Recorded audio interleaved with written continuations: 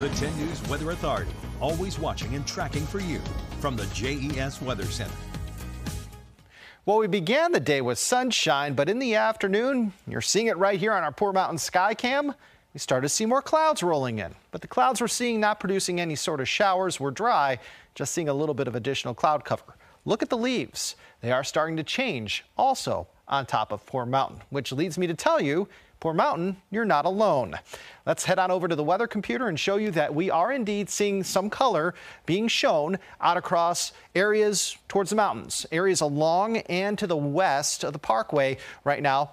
Seeing a little bit of color. So if you're watching us in Wytheville, Blacksburg, Covington, Hot Springs, Lexington, even Amherst and Livingston, yes, indeed, you are starting to see some color happening in those trees. We're moving from green to some yellows and oranges and maybe even a little bit of red. Not quite the case, though, across Southside where it's pretty green everywhere. Now, as far as when we see peak color around here, we usually see it in the Highlands and in the NRV in mid-October. So within about the next couple of weeks or so, that's when you're really going to start to see the color popping towards the higher elevations. In Roanoke and Lynchburg usually happens in late October, and in Southside, peak foliage usually happens as we head into early November. Here's a look at what we're seeing outside right here, right now. Here locally, things are indeed very, very quiet. However, as we expand the picture for you, let's see where it is raining. And it's not easy to find the rain around us because, simply put, it's pretty much dry everywhere. You'll notice that we do have a little bit of rain offshore of the Carolinas. We're seeing a little bit of rain out, say, towards Nebraska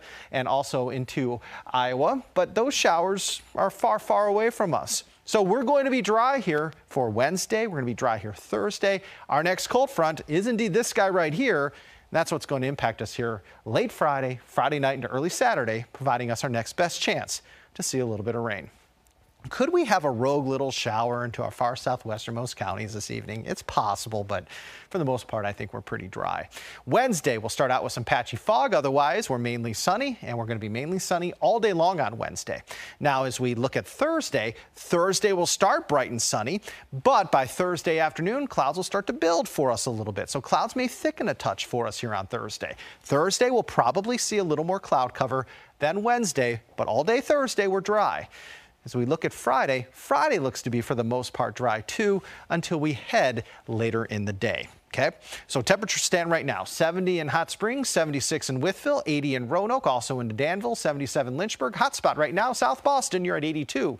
High temperatures tomorrow as we go zone by zone, 79 in the NRV, 80 in the Highlands. That would be Covington, Clifton Forge. You're a little bit cooler northbound on 220. 83 in Roanoke and Lynchburg, 84 tomorrow Southside. Those numbers didn't change much from yesterday. Tomorrow looks to be almost a carbon copy of temperatures for today. Now, enjoy the warmth if you're a fan of warmth, because big changes are coming our way this weekend. For one, we're going to have a cold front swinging through here. For two, the jet stream is going to take a big old dip to the south, so a shot of fall air arrives for us here Saturday, Sunday, with highs failing to get out of the 60s. The highest elevations may fail to get out of the 50s, so we're going to be coldest along the mountain chain. For tonight, we are mainly calm, may have some areas of fog. Otherwise, skies are going to, I think, turn mainly clear as we head beyond sunset. Overnight lows tonight about 52 to 57 for the day tomorrow. Plenty of sunshine. Going to be warm. High temperatures in the mountains, 70s. Outside the mountains, you're in the 80s. Extended forecast showing temperatures in the upper 70s on Thursday, Friday. Then we're 63 to 69 Saturday through Tuesday. Again, Friday may have some rain showers, especially very, very late in the day. Friday night into Saturday morning, some lingering showers will be possible. Later Saturday into Sunday, Monday, Tuesday, we are dry once again. So one little fly in the ointment as far as rain is concerned, and that will happen for us late Friday, Friday night into early Saturday. That's the only chance for rain here over the next 7 days.